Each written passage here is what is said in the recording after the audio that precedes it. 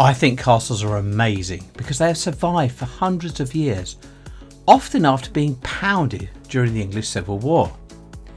This castle was built to impress, but not for war.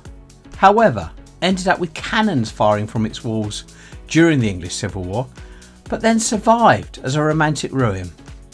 This is the gorgeous Raglan Castle in Raglan, Monmouthshire, Wales. This video will provide a brief history, context and visiting tips. Please stay to the end for all the detail. I aim to visit and make short videos on many castles across the country in addition to my regular ones, so please like, subscribe and click the alerts bell for future releases. Thank you for watching Eclectic Experience. Change seen through images. Raglan Castle is located here in Monmouthshire, Wales, roughly 9 miles from Monmouth.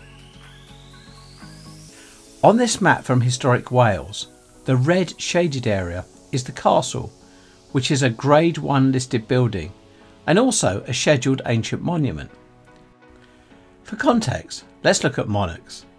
This chart goes from the present King Charles III back to 1066 and William I.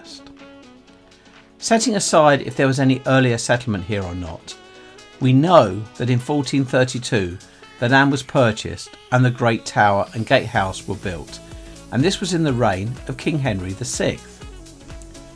This was the time of the War of the Roses, when two rival families were fighting over the throne, and the owners of the house were caught up in this during the reigns of Edward IV and then Richard III of Princes in the Tower infamy, culminating in Henry Tudor, Henry VII, father of Henry VIII, getting the throne.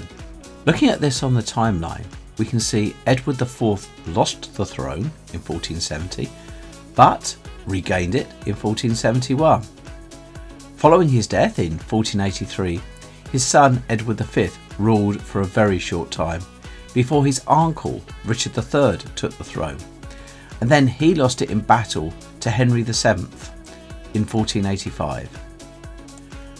Raglan Castle is a fortress stroke palace rather than a medieval castle, though there possibly could have been an early fortification on the site given its strong position.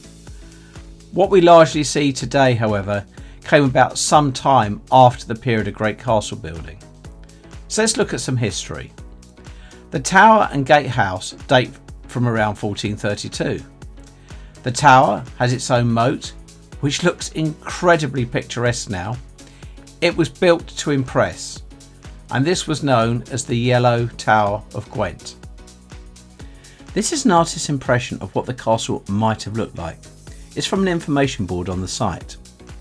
The tower can clearly be seen with its dominant position over the very large castle complex. As an aside, it's interesting to note the gun loops are for show only, as many are actually inaccessible from inside the castle. The rest of the castle was built later and added to until it reached its peak in the 1620s. This is an artist's impression of what the castle might have looked like then, taken from the guidebook. Huge, imposing and impressive are words that spring to mind. This was a castle for entertaining and show, and that is what many of the notice boards around the castle indicate. It was lavish. All of this came to an abrupt end with the English Civil War, when the owner, a staunch royalist, held out against the parliamentarians. Earthworks were added outside the castle walls for heavier guns, and lighter cannon were added to the castle. When a siege was imminent, the garrison was even increased to 800, with enough supplies to last a considerable siege. However, the inevitable happened when the parliamentarians arrived and were able to get close enough to pound the castle with cannon fire. They then surrendered. As was common, the parliamentarians instructed the castle to be destroyed, but it proved too strong. So it was slighted, but that is why so much remains today. However, again, as was common, slighted castles were a good, cheap source of building materials, both for the owner and the locals. so often bits were sold or taken. In this case, one steward of the castle even got the title the Grand Dilapidator for the number of chimneys, window frames, etc. he removed. The owner in 1756 put a stop to this, and Raglan Castle became a tourist attraction, with the first guidebook, incredibly, published in the 19th century. So, what remains today? As you drive into the car park, you can see what can best be described as a picturesque ruin. It does look good, and if it's a clear day, you can even see reflections in the castle from the moat. It is a large site with tall ruins and good signage saying what each bit of the ruin was used for. There is a restored grand staircase going up to the wall. There is an enclosed basement, though I'm not sure about these skeletons here behind the bars. One of the best bits are the bridges and the walkways, all adding to the picturesque ideal. And then the Grand Tower, where you can walk up and look down at the great view, or be down and look up or over the water. All very impressive.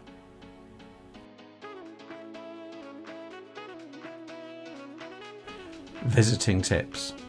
The castle is administered by Cadw, and there is an admission charge. For opening times, it is best to check the website.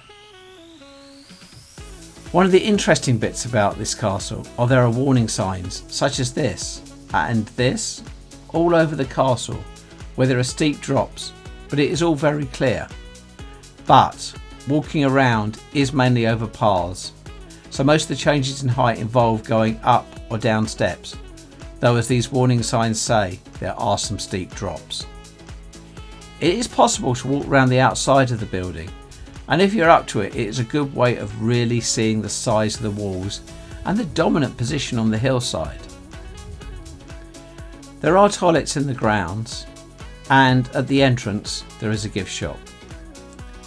Given its location, it is easiest to travel by road, and there is a good sized car park at the site. It is a great picturesque ruin that was not intended for military action, but did see it and paid the price. But, fortunately for us, sufficient survived to make it well worth a visit. I hope you've enjoyed the video. Thank you for watching. Please like, click alerts for future releases, and subscribe. Brought to you by Eclectic Experience. Change seen through images.